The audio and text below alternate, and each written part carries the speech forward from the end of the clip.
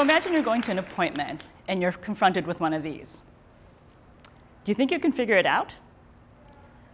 Have you ever thought about why the things we see in our world look the way they do? Does it have to be that way? Maybe, just maybe, it doesn't have to be that way. Oftentimes, information that we see is confusing. It's written by experts who use jargon, or it has to fit a certain format, or it's locked in a big system of documents. And what that means is the information often goes over our head, we don't know how to interact with it, or it just doesn't fit the way we want to use it. We all have things called mental models, and that's the way we think about things, how things work, how things are in the world. And when our mental models don't match with the information that we're presented with, it's confusing. And oftentimes, we don't even question why the information looks the way it does. It's probably because it's been done that way for a long time, or maybe it's expensive to change. Fundamentally, there's a fear of changing. I've been dealing with this kind of thing for pretty much all my life. I grew up in 3 different countries, in 3 parts of the world. I speak 3 different languages, and I had to navigate different cultures. And as is often the case with immigrant families, I had to explain a lot of things to my family, to my parents. I had to teach them how to read a report card that I brought home from school. Or I had to explain to them why a perfect score for the SATs test is 1,800 points and not 100%, which is what they were used to. Without really knowing it, I've been dealing with this kind of thing one way or another. First, it was between languages, so English to Japanese or Spanish to Japanese. And then it was from verbal to visual. I went on to formally learn about this kind of thing at graduate school, and I've been a practicing information designer and an educator. And I still continue to do it after 25 years now through my practice and my teaching. So this kind of thing, dealing with information, it's actually something that happens all over. It's a global phenomenon. We're asked to deal with complex information in different areas of our lives: travel, healthcare, education, retirement, finance, right? And so truly useful and usable information becomes really important in our lives. Imagine you're a cancer patient facing radiation.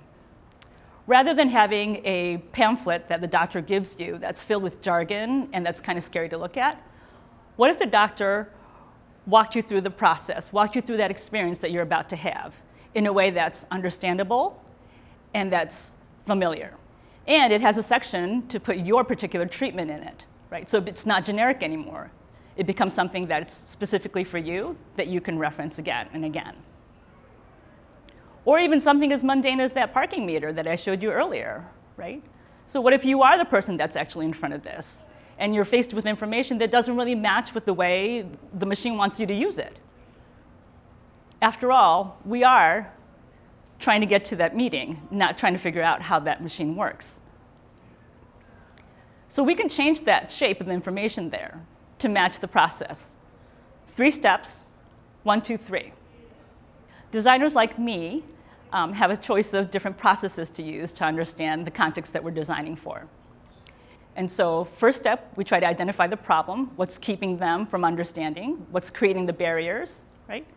How can we help them incorporate the information so that they can act on it? After all, we want to get them to the meeting, not use the machine.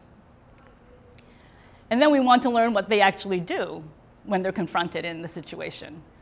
We might go and observe them, we might talk to them, we might even participate with them in the activity that they are embarking upon. And then we take the learnings from that step and we create different ideas. And this is probably what designers have done best.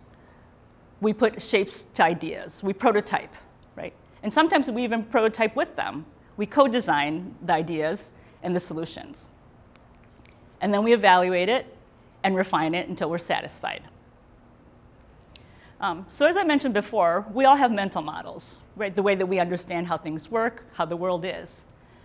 And what we want to do, the goal is to try and design for those mental models, not to impose other factors that might get in the way. If you are someone that's using the information, and let's face it, we all are, we should question why things look the way they look. And if you're the person that's creating something for somebody to understand, think about the user, go learn about them, and make that bridge. Try to understand those mental models. And envision how the new shape of that information could be something that's much better. Thank you.